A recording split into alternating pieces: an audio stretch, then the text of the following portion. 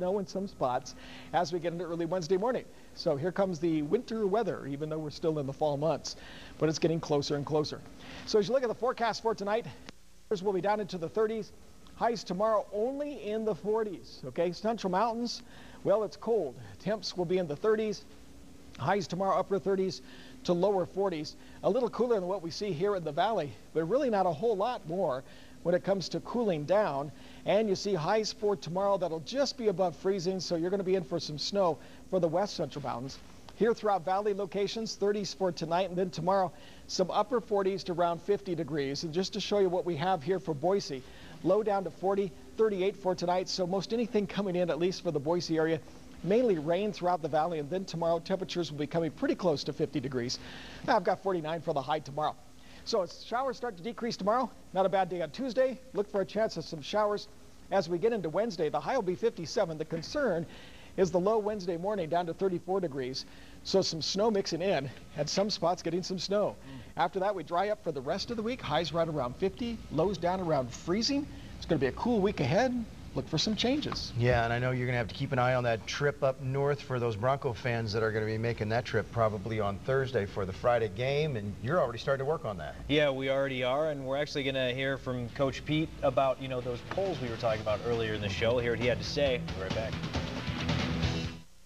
Monday, an exclusive primetime special. President George W. Bush sits down with Matt Lauer. Let's talk about waterboarding. Then, on a new event, the question on everyone's mind will be answered. Where did her sister go? And on a new chase, how will she catch a fugitive? We've got a Marshall impersonator that knows all her tricks. Do not move. Matt Lauer with President Bush. New event, new chase. Monday, 8/7. Many, many more. Plus, for the first time ever, enjoy 2, 3, even 4 times points on hundreds of slots. All day, every day. You could say we're raising the bar on slots at Cactus Petes. Looking at the trees, we know it's fall, but it is time to start thinking about winter weather driving. Idahoans go everywhere in all kinds of weather. Make sure you're prepared. Sunday on the news at 10. We'll go over the basics of what you need in your car and what to do if you get stuck. Whether you're new to winter driving or an old pro, now's the time to make sure you're ready. It's Rick's annual winter safety check. News at 10 tonight on Idaho's News Channel 7. Here's some really big news from More about Tempur-Pedic, the most recommended bed in America. For a limited time, save up to $400 on the Tempur-Pedic Ergo Sleep System. That's really big news. Plus, More lets you take until 2015 to pay with no interest financing and free same-day delivery. That's even bigger. Up to $400 savings during this Tempur-Pedic event. Buy now, save now at More Furniture for Less, your Tempur-Pedic source. He's not your ordinary student athlete. for all the guys to accept him for who he is. It's awesome. He gives it his all, and the school that gave him their unconditional love. It's a reminder of what coaching's all about. A Sevens hero that will capture your heart. News at 10 tonight. Saturday's 42-7 win over Hawaii was probably the most complete win the Boise State football team has had all season long. The offense racked up a program record 737 yards, and the defense held the nation's top passing attack totally in check. But did the performance make a statement? No, probably not. You know, I think we're same old Broncos, and I don't know. I mean, I think we played well, but you know how it goes on the front you're talking about. Hate to say it, Coach Pete is right. The Broncos were jumped again in the polls after a victory. TCU is the new #3 after a 47-7 win over then 5th-ranked Utah on Saturday. The Utes dropped all the way to 15th. It's the same story in the Harris poll. The only good news, maybe both Virginia Tech and Nevada are making headway. Stay close. As soon as the newest BCS standings are released around 6:30, we'll be letting you know at KTVB.com. No, Coach Pete said the Broncos weren't making a statement during Saturday's game, but somebody needs to take notice involving the defense. They racked up a total of 7 sacks and held the top-ranked passing offense that averages almost 400 yards and 39 points a game to only 151 yards and only 7 points. At one point, I think I looked up and they had like 0 yards rushing, and I think they probably had negative, but trying to put 0 up there.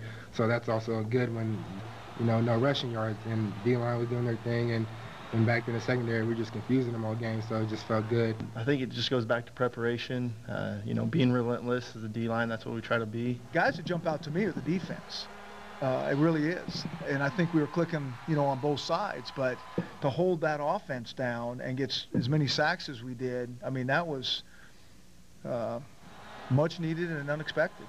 More reaction from the Broncos win is available right now at KTVB.com. As good as the BSU defense was Saturday, was as bad as the Idaho Vandals defense performed on the same day. They allowed 844 yards to the nation's second-ranked offense, a record tally for the Wolfpack and the most yards given up in a single game by an FBS team since 2004. It doesn't get any easier for the Vandals. They host the Broncos and their offense, which ranks 4th best in the country.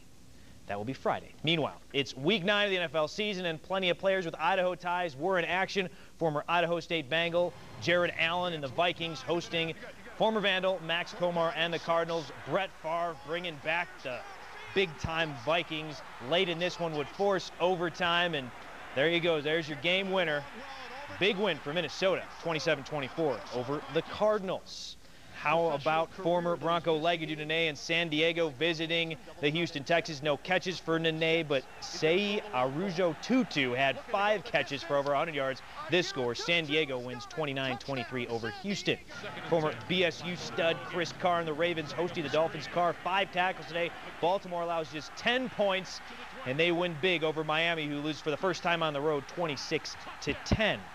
Fruitland native Jordan Gross and the Panthers taking on the defending Super Bowl champion Saints, and the Carolina Panthers are not so good, and Drew Brees really is. He throws 2 scores. New Orleans wins big time, 34-3. A couple Zax facts. Second-ranked BSU wrestling team opened the season with a 33-12 victory over North Idaho College. Also Saturday, the Idaho Steelheads defeated Victoria, taking 2 of 3 from the Salmon Kings this weekend. And check out some of this video. Wes Welker of the New England Patriots hitting the PAT. Nice job by him. But Dominican Sue of the Lions also getting a chance, and he's not doing so good. He misses it off to the side. Both teams end up losing. Never good when you're not using your kickers. Right. I think Wes Welker kicked in high school for his team, however. Remember when Doug Flutie had that drop kick? I do remember that. So what's your best guess? Broncos fall in the BCS? Yes. All right. We'll be right back.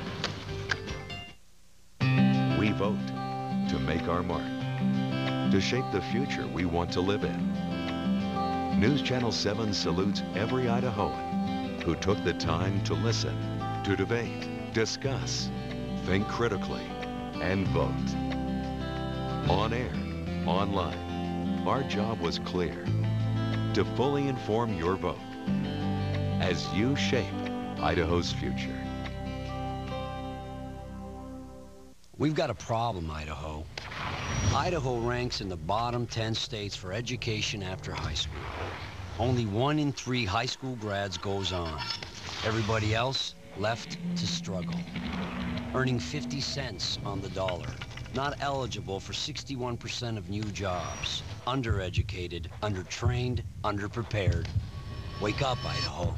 High school is not enough.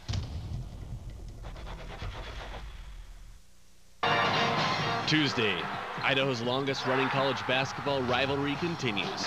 Crusaders versus Yokes. Northwest Nazarene University at College of Idaho. Tuesday night at 7 on 24/7. On the next Dr. Oz show, your ultimate over 40 survival kit. Y'all ready for this? Rev up your metabolism. What increases your caloric burn.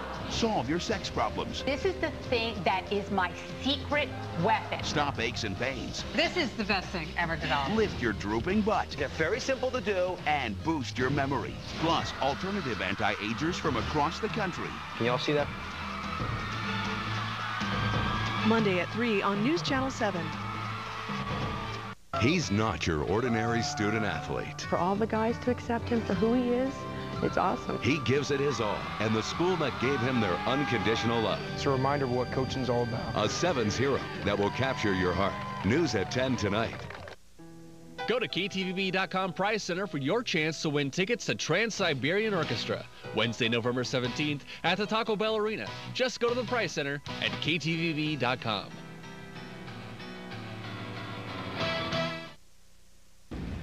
Well, you mentioned the bad weather is straight ahead. A lot of folks are going to be traveling to Moscow, and they need to watch your package tonight. Yeah, and you know, within the next month or two, if you're traveling anywhere outside of the state, you're going to be going through mountain passes. So watch tonight. We're going to talk about how you can be prepared for that and how you protect yourself and your family. Okay, we'll have a special report this evening. Also talking about this storm system out to the west.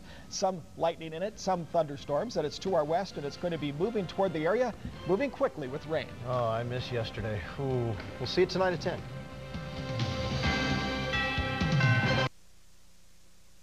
Oh boy, here we go. Sunday night?